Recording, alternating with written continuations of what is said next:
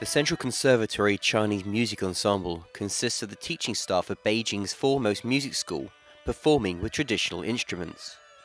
Ahead of their performance at the Helsinki Festival in Finland, we had an exclusive opportunity to watch them rehearse and also speak to their artistic director, Yu Hong Mei, who told us that they are very excited to perform again in Europe.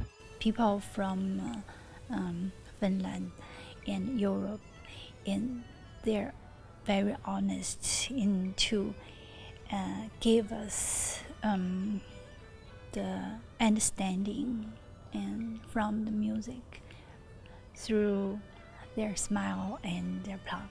So we're very happy.